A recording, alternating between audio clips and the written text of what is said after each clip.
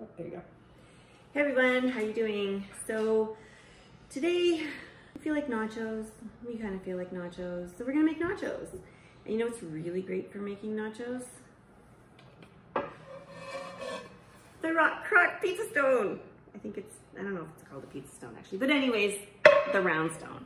And did you know that that stone is really great? Barbecue? Campfire.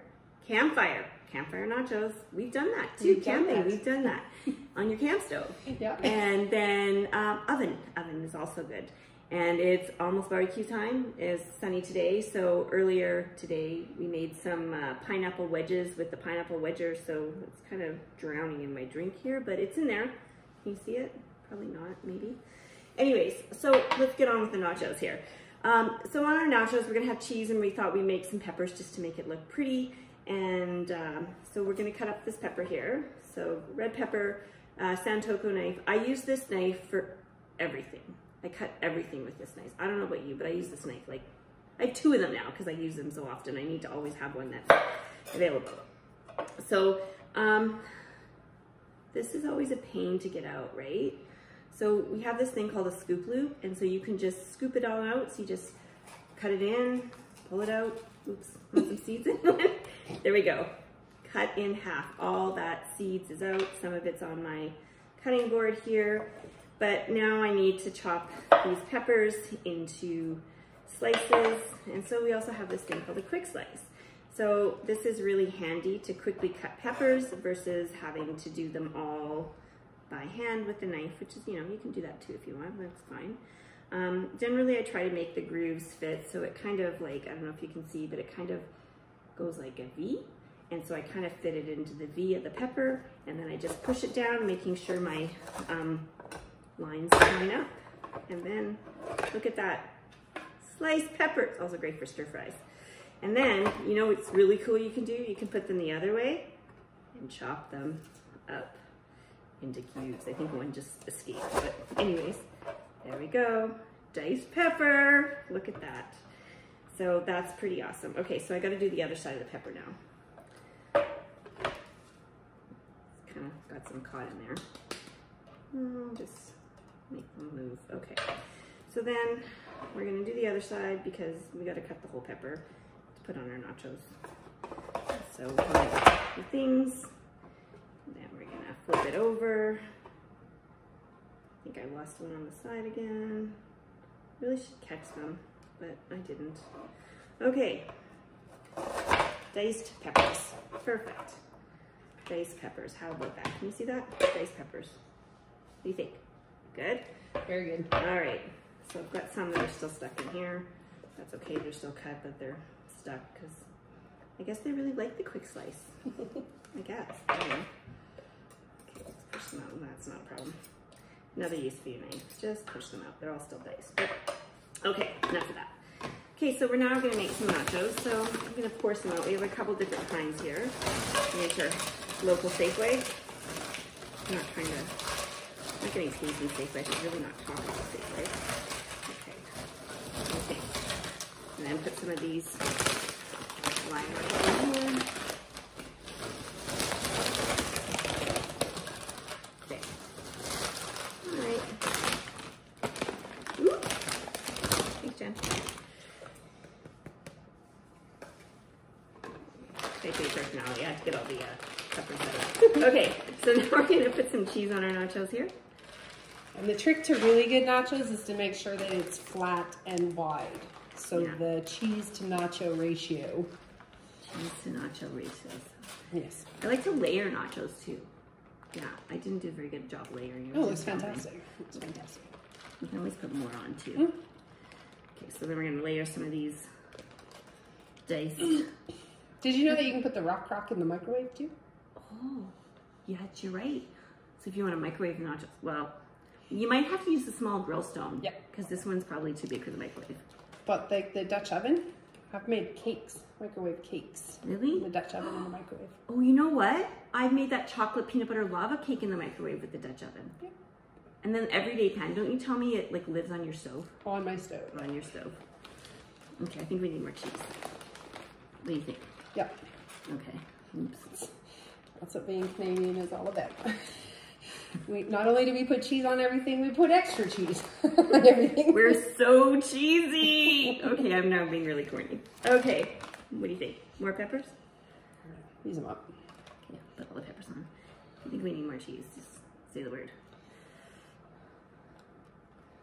Because I mean, is there ever too much cheese? There is not. There's never too much cheese.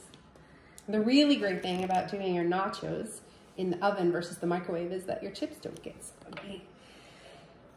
Pro tip, don't use Doritos because the cheese on the Doritos will burn. Okay, well I have another tip about nachos. So if you are using a gas oven, don't use broil, your chips will catch on fire. Ask me how I know and why I have a family joke of, Sally, why don't you make nachos? Because I, once during a Christmas vacation at my parents' place in California, they have a gas oven there. Well, thought it would be a great movie snack to have nachos and cheese until they caught on fire. So we had flaming nachos, but not the good kind. Anyways, we're gonna now put this in the oven. So I don't know if you wanna watch me do that. I would normally put them on the barbecue, but it's kind of dark out now. So we're just gonna do the oven. We were too busy having blue Hawaiian drinks, I guess. Okay. There we go. So we'll come back in a few minutes until the cheese melts.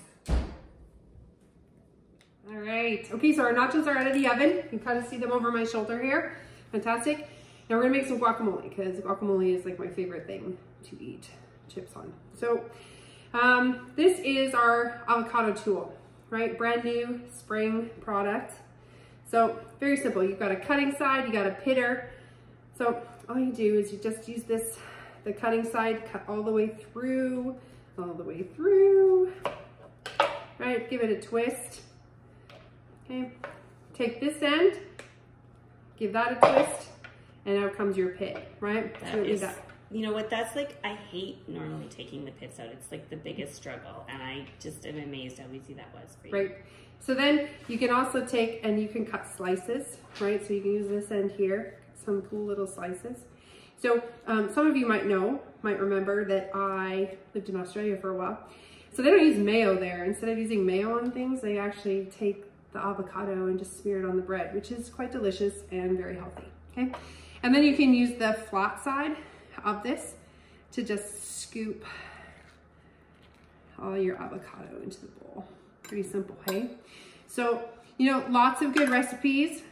I have a fantastic story to tell you about the best guacamole I have ever eaten in my life, but I'll save that for another day. So I'll cut the other side too and put it in. So again, I'm just gonna do slices, right? It doesn't really matter because I'm gonna mash it. Take the flat side of the cutting part and just scrape it out. Okay, so it also works like I said, right? You just take this, smear it on your bread just like avocado toast. Yeah, just like avocado toast, exactly. Okay. Now this is our new spice mix. Sorry, I got some avocado on it. It's the guacamole mix, seasoning mix. So for every avocado, you're just gonna add 1 teaspoon.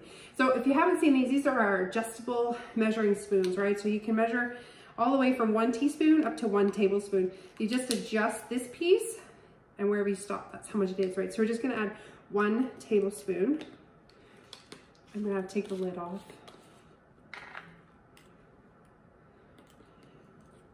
Okay, so per avocado. I am gonna cut up another avocado after this, so I'm just gonna put a second scoop in for now, right? Easy peasy.